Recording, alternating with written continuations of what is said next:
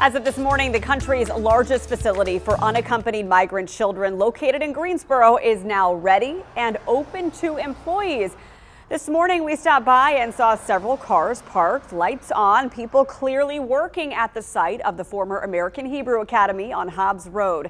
City leaders say this site is now ready to take in unaccompanied children who enter the southern U.S. border without parents or legal guardians.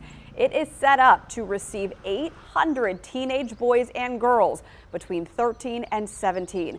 Greensboro Mayor Nancy Vaughn says she has been told she will get an alert with enough time to know that children are arriving, and at last check there was no date for that, so no children coming yet.